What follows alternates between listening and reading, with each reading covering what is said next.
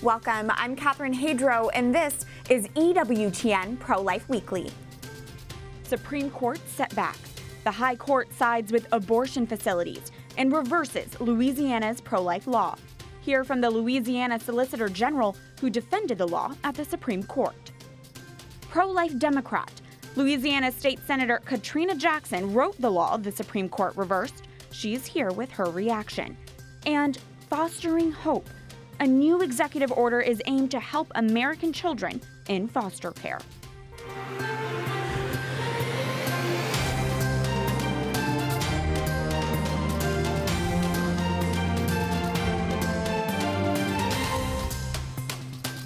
It's a major disappointment for the pro-life movement. The Supreme Court reverses Louisiana's pro-life law this week in a 5-4 decision, siding with the state's abortion facilities. In the case June Medical Services versus Russo, the Supreme Court ruled that Louisiana's law posed substantial obstacles to women without significant benefits to their safety. The law required abortion facilities maintain the same safety and health standards as all other surgical centers in the state. Justice Stephen Breyer wrote the opinion. He was joined by the other liberal justices and Chief Justice John Roberts, who wrote a concurring opinion. Roberts claimed the Louisiana law was, quote, nearly identical to the Texas law struck down 4 years ago in Whole Woman's Health. The Catholic justice wrote, I joined the dissent in Whole Woman's Health and continue to believe that the case was wrongly decided.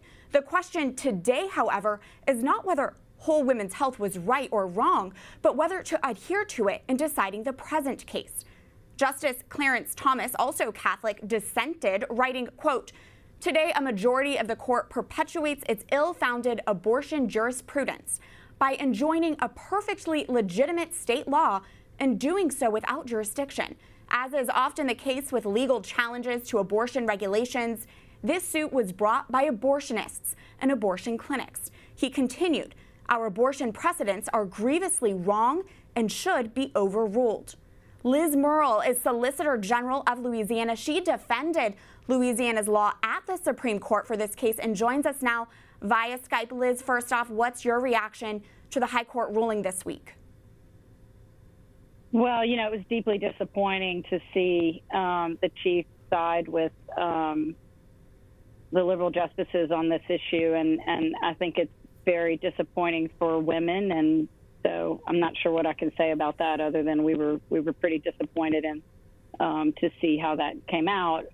It's a good law. It's a law that protects the health and safety of women, and our record was different. So it was disappointing to see the chief not recognize that. Liz, I had the opportunity to be in the Supreme Court for the oral arguments in this case, and the plaintiff for the abortion business claimed this Louisiana law was, quote, identical to the Texas law that had already been struck down. Can you explain why that's not true? And were the justices not able to distinguish the two? Well, I mean, when you have several justices who don't want to distinguish the two, then you know, they're just going to find all of the commonalities and ignore the differences. And it was a different law, and it was in a entirely different regulatory structure. And I think the most significant difference is that we require all doctors who are on medical staff of ambulatory surgery centers to have privileges. We require doctors in office-based surgery practices to have admitting privileges if they don't have a residency, but these clinics were being exempt from that requirement. What did you make of Chief Justice Roberts' concurring opinion, the fact he supported the Texas law in Whole Woman's Health versus Hellerstedt, but then ruled against Louisiana's law? You know, I mean, I think that we have to look at the opinion and recognize that what he did, even though he voted that our law was unconstitutional and was similar to the Texas law and needed to fall, he actually rewrote Hellerstedt. I mean, that is a significant change from Whole Woman's Health. He interpreted it differently, and he interpreted Whole Woman's Health in the way that we had advocated in our brief. Wow. Liz, how concerning is it to you that it was the abortion business that challenged this law and took it to court, not a woman? Does that raise red flags for you? Absolutely. I mean, we flagged that issue early on, And we still think it is a hugely important issue. I think it's deeply, deeply disappointing to continue to substitute women's voices and override the actual voices of women who testified on behalf of this bill, the bipartisan support that came from the legislature from both men and women, and substitute that for the voices of abortion doctors who have a profit and they have economic interest in the outcome, and they have an overriding interest in not being regulated. That is an absolute conflict of interest. And to that point, can you remind our viewers why this law was necessary in the first place? What was happening at Louisiana abortion facilities? They have a terrible record, health and safety record. The doctors have a poor record with malpractice complaints and disciplinary referrals. The clinics themselves don't do any credentialing. We had unrefuted evidence of that. I still find it perplexing that the chief could ignore document after document after document of terrible health and safety conditions and recognize that this law would actually provide some protection for women and girls going into those clinics. So where does Louisiana go from here? Is this the end of the state requiring basic safety and health standards at abortion facilities? Absolutely not. We will keep fighting. We have laws that are currently on the books now, including the physician-only laws. We have a law that was passed after the admitting privileges law that requires doctors to be licensed, board certified, family practice physicians or OBGYNs. We have a number of other regulations that were passed after the admitting privileges law that I think help ensure the health and safety of women and girls in these clinics. So we won't stop fighting to protect life. Attorney General Landry has been very committed to this fight, and we'll keep fighting and we'll keep defending the laws of Louisiana and life. In the meantime, what does this ruling mean for the safety and well-being of women in the state of Louisiana? Well, I mean, I think this ruling puts precedent over people, and we'll keep fighting against that outcome.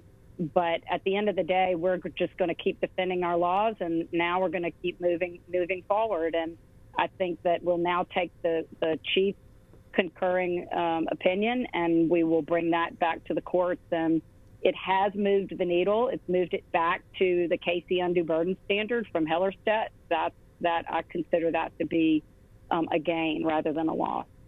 Liz, from a legal perspective, do safety regulations even stand a chance at the high court right now, or will they all be found to be unconstitutional? No, I think they do stand a chance. And I think if you look at the concurring opinion that the Chief Justice wrote, he walked through some examples from prior cases, specifically from Casey and from Masrick v. Armstrong, physician-only laws, other health and safety regulations that have already been upheld by the court. I read that as reaffirming those precedents and reaffirming those health and safety regulations and saying that they do not create a substantial obstacle. Liz, for our viewers who may not be familiar with the Louisiana law, can you speak to how it had bipartisan support in the state? Enormous bipartisan support. I think there were only about 8 legislators who voted against it.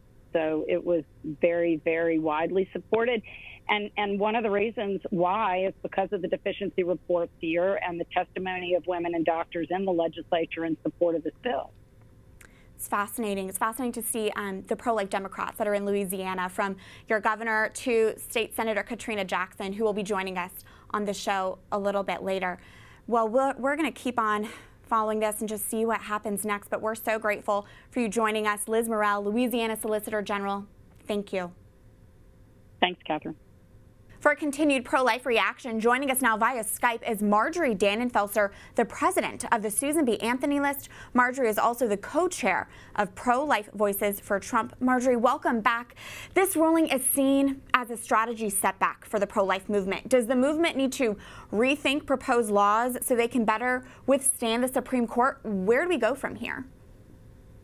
Yeah, you know, I don't think we shift strategy. I think we keep going. There are many laws moving around the country that have been adopted by legislatures all over that are being passed, signed by governors challenged by court, and different circuit courts have different opinions. That's when the Supreme Court has to step in and say what it thinks. So in two major areas, in the area of non-discrimination abortion laws, meaning you can't abort a baby because of its gender, its sex, or the fact that it has a disability, and in the area of mid to late term, so 20-week pain-capable adult, when a baby feels excruciating pain from the abortion. Those two bills are passing all over the place under the conditions that I just described. We really think that those two are headed towards the court relatively soon. And on the regulation, clinical regulation piece, our people will never stop. There is no sense that anyone will pull back from trying to just enact basic common sense laws that a clinic should be regulated in the way that any legitimate medical facility should be regulated to protect women. But now that the High Court has struck down both Texas and Louisiana's law requiring these basic safety and health standards for women at abortion facilities, is this the end for the admitting privilege laws? Or will all safety requirements at abortion facilities be seen as unconstitutional? Well, this court is so unpredictable, especially with a Supreme Court justice deciding one day he thinks it's legit, on another he doesn't, because deciding a really recent precedent.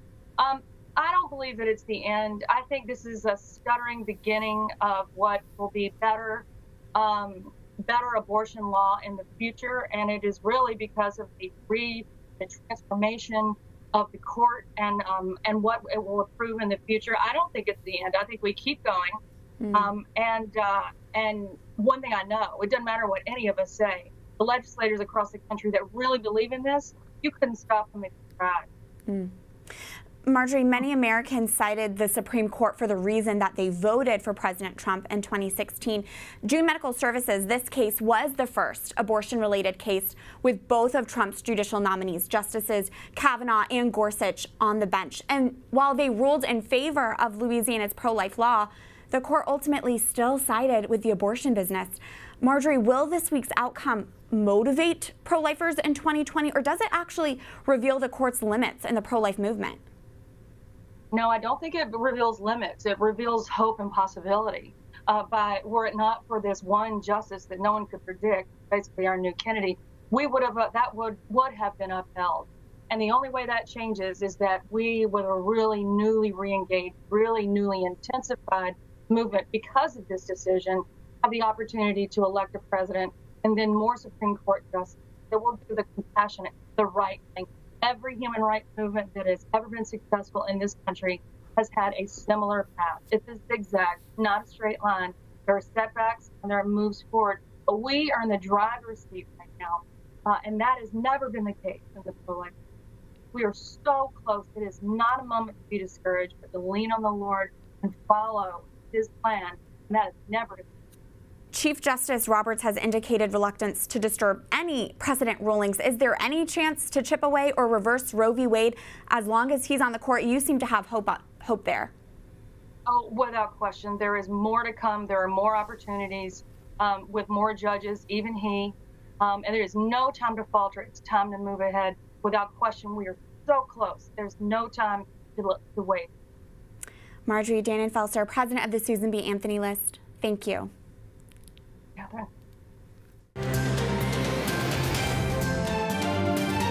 The sanctity of human life is central to the teachings of the Catholic Church. We believe every human life begins at the moment of conception and lasts until natural death. That's a fundamental belief we as Catholics carry with us from inside our church walls to outside in the public square. And now that we are only 4 months away from Election Day, we need to make sure we are first and foremost informing our conscience on this issue of life. We should be rereading the Catechism, papal encyclicals on life, and even reviewing EWTN's Voter's Guide. That way, when we get to the November ballot box, we can make a well-informed and prayerful decision. And that brings us to this week's call to action. Go to ProLifeWeekly.com and sign our pledge that you will vote pro-life. By signing this pledge, we can keep each other accountable to prioritize life at the ballot box. Let us all in these next 4 months take the steps to inform our conscience on life, pray, and discern our decision for our November vote. How crucial it is to have lawmakers and national leaders who respect the dignity of all human life. Life is sacred and a fundamental right. Again, as we prepare for Election Day, sign the pledge that you'll vote with life in mind. Go to prolifeweekly.com. The pro-life female Democrat who authored the very Louisiana law the Supreme Court overturned says this week's ruling is another example of judicial overreach. Once again, unelected justices have substituted their policy preferences over the clear will of the people of my great state. As long as the Supreme Court continues to meddle in an area that rightfully belongs in the democratic process, women will remain subject to substandard abortion facilities. That is Louisiana State Senator Katrina Jackson, who wrote the state's 2014 Unsafe Abortion Protection Act. That's the law the Supreme Court reversed this week that required abortion facilities have the same safety and health standards as all the other surgical centers in the state. Joining us now via Skype to discuss is Louisiana State Senator Katrina Jackson herself. Welcome back. When you authored this Louisiana law, how was it received in your state? With overwhelming support, not only of the legislators, but of women of the state and the constituency. This bill actually passed by an overwhelming majority of the legislature, with both men and women, blacks and whites, Republicans, Democrats, and independents being co-authors of this legislation.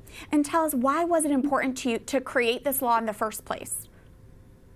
Well, it was really an oversight of those who had passed statutes in Louisiana that require surgical centers, ambulatory surgical centers, to have physicians to have admitting privileges. So what was so important was this: in every other center, a physician must have admitting privileges in the state of Louisiana, with the exception of abortion facilities prior to authoring this law. And so basically, Louisiana, unbeknownst to the legislators, had a lower standard of care for women than it did for men in this area. If a man decides to have a vasectomy tomorrow, every center he goes to in the state of Louisiana, that physician will have to have admitting privileges. And so it was very important, also because of the countless women who had testified about their experiences when they selected to have an abortion, and how when they had complications, basically the center had to call 911, and after that they were totally disconnected from the physician that performed the procedure, and they had to go to an emergency room through emergency transportation and be seen by a physician that had no idea what had just happened to them. Your witness really does defy the main narrative of the pro-abortion lobby. Katrina, can you tell us about why you are a pro-life Democrat? It's based on my faith in God. I was in church one day, and I tell this story all the time. I was 20-some years old, and we were studying the Bible, and we got to the Proverbs, and it says 6 things that God hates. Number 7 is an abomination. One of those 6 things that God hates was the shedding of innocent blood. And what's more innocent than a life that has known no sin, that has been born into a world of sin? And so I said, if I'm going to do whatever I do in life, I'm going to stand for what God hates. To that point, Katrina, ahead of the Supreme Court oral arguments on your Louisiana law, you took part in a vigil on the steps of the Supreme Court, and you led a powerful prayer. We've spoken before about your Christian faith, and while this week's ruling is deeply demoralizing, where do you, Katrina, see God in all of this? I think that our nation has denied God before. I was very prayerful that they wouldn't deny who God is and what he says about abortion and what he says about taking care of the least of them. And so I am deeply disturbed. I posted on my Facebook and on my Twitter accounts, I posted this picture, and I still don't know who this artist is. And it's a picture of the Statue of Liberty holding a child and mourning for that child. And I told them that on the day that the Supreme Court decision came out, I mourned for America, that we were constantly getting away from what God wanted. And so in my Christian faith, I had to dig deep inside to not be as disappointed and to go on advocating. And I remember what the scripture says, that the race is not given to the strong nor to the swift, but to those who endure. And so I see us at a point where God is asking us and challenging us to endure during this season, while people really are denying God in this nation, and that we still should be the light that the world sees to bring them back to him. What does this week's ruling say about the future of the pro-life movement? I mean, should we shift away from a focus on laws and turn more of our attention into engaging culture? What are your thoughts on this? Well, I don't see when we lose a battle I like that. I see that we're still attempting to win the war on the killing of the unborn and murder happening in clinics legally. I think that we definitely have to still participate and focus on the law, but we have to be more engaging to the general public. And that's what Louisiana is doing. I also authored last year a constitutional amendment that's on the ballot in Louisiana for the presidential election, which gives the people for the first time a chance to engage in the process and actually vote on this issue. We have been in Louisiana with the right to life.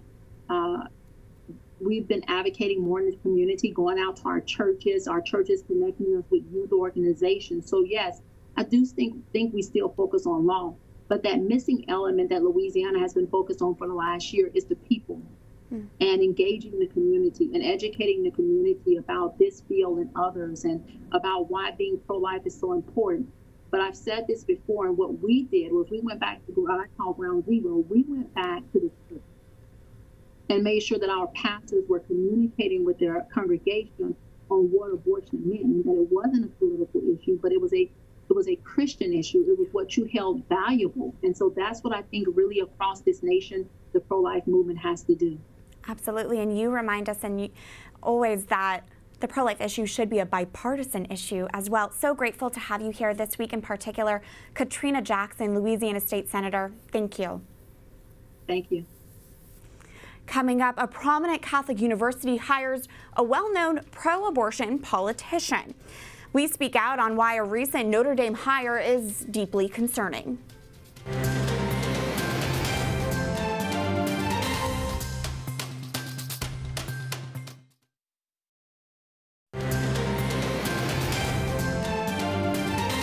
Welcome back to EWTN Pro-Life Weekly. I'm Catherine Hadro. A top Catholic university hires a prominent pro-abortion politician. That is this week's Speak Out segment. The University of Notre Dame announced last week it will be welcoming former South Bend mayor and 2020 Democratic presidential candidate Pete Buttigieg as a faculty fellow. Buttigieg will be a faculty fellow at the university's Institute for Advanced Study for the coming academic year, where he will work on 2 research projects, join in academic programming, and teach an undergraduate course. As a Democratic candidate for president, Buttigieg ran on an extreme pro-abortion platform by refusing efforts to place any limits on abortion. And during a town hall, the then Democratic candidate said there is no room in the Democratic Party for pro-lifers. His political record is not any better. As mayor of South Bend, Indiana, the home of Notre Dame, Buttigieg vetoed a zoning request by a pro-life pregnancy resource center. It's disappointing that a Catholic university would give such a prestigious platform to a blatantly pro-abortion politician. In fact, it's irresponsible. During his presidential campaign, we covered the former mayor's abortion extremism extensively on this show. Both his platform and record are clear. Notre Dame has a responsibility to educate their students on the Catholic Church's teachings on life, and I imagine that will be difficult when Buttigieg's record gravely contradicts it. Notre Dame is named after Our Lady, our Holy Mother. And so I pray Our Lady helps Buttigieg to open his eyes to the dignity of life at all stages. Foster care and adoption are crucial parts of the pro-life movement's fabric. Not only do we want mothers in unexpected pregnancies to know that adoption is an option, but we also care for the safety and well-being of the very children placed for adoption or living in foster care. For this week's Pro-Life Focus, we're spotlighting a new executive order addressing this important matter. President Donald Trump signed an executive order last week to bolster the federal government's work with community and faith-based groups in adoption and foster care. According to the Department of Health and Human Services, the order will encourage better partnerships between states and faith-based and community groups in adoption and foster care, will help to publicize best practices, and help states and local authorities recruit more foster care and adoptive families. There are currently around 430,000 children in the foster care system, according to HHS, and nearly 20,000 children age out of the system each year without having been adopted. EWTN News Nightly's White House correspondent Owen Jensen spoke with a Catholic HHS official last week to hear more on why the faith-based group component is so important. It has been exciting to meet with faith-based groups who are reaching out to congregations and to people that they know to help find that forever parent. Oftentimes, the Child Protection Service looks within their own silos of contacts to find parents who want to adopt. By having faith-based assistance, we are finding churches who will find adoptive parents who want to love these kids, and then the church will wrap around those children to keep them healthy and ensure they thrive. Well, that does it for this edition of EWTN Pro-Life Weekly. Until next week, we'd love to hear from you. Find us on social media at EWTN Pro-Life on all social media platforms, Twitter, Facebook, Instagram. We're there. And if you prefer email, you can always send us a message by emailing prolifeweekly@ewtn.com. We love to hear from you. And remember, life is a gift. Your life is a gift. God bless.